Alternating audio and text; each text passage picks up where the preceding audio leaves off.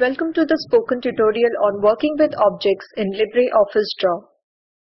In this tutorial, we will learn how to position objects using grids and guidelines, use snap functions, customize lines and arrowheads.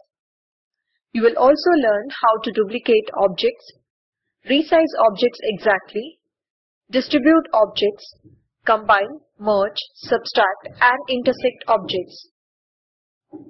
We are using Ubuntu Linux version 10.4 as our operating system and LibreOffice Suite version 3.3.4. What are grids? Grids aid to position objects accurately on the draw page. Let us open the file routemap that was saved on the desktop. In the previous tutorials, we had briefly used grids. Now let us learn about grids in detail. From the main menu, select View and click on Grid. Then click on Display Grid. The draw page is filled with a number of horizontal and vertical dotted lines. These form the grid. These grids are for display purpose only. They will not be printed. We can customize the size of grids, that is, make them smaller or bigger as required. From the main menu, select Tools and click Options. You will see the Options dialog box. Click LibreOffice Draw and select Grid. Under Resolution, enter the following values. Horizontal 7 cm, vertical 5 cm. Subdivision decides the number of spaces in a grid. Let us enter subdivision values. Horizontal 3, vertical 4. Let us leave the Synchronize Axis option unchecked. Click OK. Look at the draw page now. Look at the size of each box in the grid. Let us count the spaces that we set in the subdivision. Horizontal, there are 1, 2, 3 spaces. And vertical, there are 1, 2, 3, 4 spaces. Let us learn about guides. What are guides? Guides are helper lines or extension of the edges of the objects that are displayed when it is moved. Let us enable the guidelines. Go to the main menu, select View and select the option Guides. Now click the option Display Guides. From the main menu, click Tools and Options. The option dialog box appears. From the left panel, click on the small black triangle next to LibreOffice Draw. Click View. From the right panel, select Guides when moving. This way, you can see the guides when moving objects. Click OK. Now let us move the park a little to the right. When the park is moved, the extension lines of the edges of the objects become visible. These are guidelines. What are snap lines? Snap lines help us position 2 or more objects within an area that is defined. Snap lines and strap points are created by the user. Snap lines run vertically and horizontally and appear as dashed lines. You must enable the Snap Lines option before you create snap lines. Go to the draw page. Right-click for the context menu and select Snap Lines. Now check all the 3 options.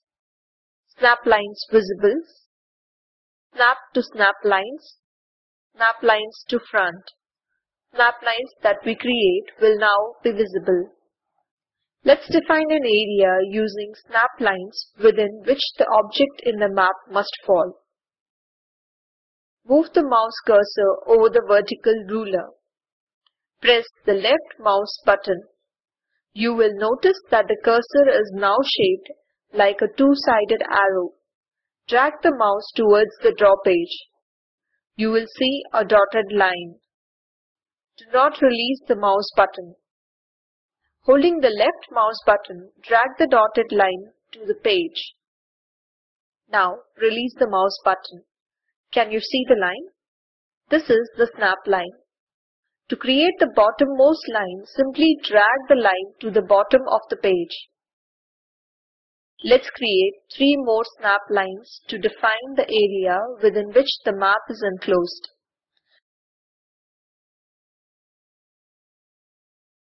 We have created horizontal and vertical snap lines. Now, you can position the objects along these snap lines. You can, of course, create as many snap lines as you want. The horizontal and vertical snap line functions like the X and Y axis on a graph. Within these two axes, you can position objects exactly. You can use the snap function along with the grid lines to position objects accurately. You can also snap to grid, position an object exactly on grid points. Snap to snap lines, position an object exactly on a snap line. Snap to page margin, position an object exactly on the page margin. Pause this tutorial and do this assignment. Explore all the grid options. Check what happens to objects when you snap to grid, snap lines and page margins. Now let's add one more lake in the exact shape of this lake next to the school campus. To do this, let's use duplicate option. Let's select the lake. Go to the main menu, select Edit and click on Duplicate. The duplicate dialog box appears. In number of copies, enter the value 1 and click OK. The lake is duplicated. Let's drag the lake and place it near the school. Objects can also be resized exactly to any measurement that is required. Let's use the exact measurements and change the shape of the house as shown in this slide. Let's give it the same height and width and slant its corners and rotate it. First, select Home, right-click for the context menu and select Position and Size. The Position and Size dialog box appears. Click the Position and Size tab. Under Size, enter the value 3 in both the width and height fields. Then click the Rotation tab. In the Angle field, enter the value 10. Finally, select the Slant Corner and Radius tab. In the Slant Angle field, enter 5 degrees. Click OK. We have redesigned the house. Pause this tutorial and do this assignment. Draw various shapes using the drawing toolbar. Check if you can apply corner radius to all shapes. Now let's space the right edges of some objects evenly. We will use the distribution option to achieve this. We must select at least 3 objects to use the distribution option. First, select the residential complex, the parking lot and the commercial complex. Let's group them by dragging the select arrow to cover all the objects. Now right-click and select Distribution. Under Horizontal, select Right, click OK. The right edges of the objects will be distributed evenly. The distribution option does not distribute the objects horizontally or vertically. The horizontal distribution option distributes the right and left edges, the horizontal centers, and the spacing of the objects. The vertical option distributes the top and bottom edges, the vertical centers, the spacing of the objects. Now let's create our own line style for this map. From the main menu, select Format and click Line. The Line dialog box appears. Click on the Line Styles tab. In Line Styles, select the option 3 dashes and 3 dots. Leave the type field as it is. In number, let's enter 10 and 5. Length as 8%. Click Add. Enter the name My Line Style. Click OK. Again click OK. Let's select this arrow, right-click and select Line. The Line dialog box appears. Click the Line tab. Click on the Style drop-down box. It now displays the new style that was created. Select it and click OK. We have created a new line style. Let's draw a small stadium to the left of the school campus. From the drawing toolbar, click Basic Shapes and select a circle. Let's enter it in the draw page. The outline of the circle is of the style My Line Style. Let's type stadium inside it. Now let's learn to combine, merge, subtract and intersect objects. What is the difference between grouping and combining objects? When objects are grouped, a number of objects are just put together. When objects are combined, new object is created. We will use 3 objects to demonstrate these options. First, let us add a new page to the draw file. Let's draw a circle. From the drawing toolbar, click Basic Shapes and select a circle. Move the mouse in the draw page and drag it down. Let's draw a second object, diamond. From the drawing toolbar, click Basic Shapes and select diamond. Move the cursor to the draw page, drag it down.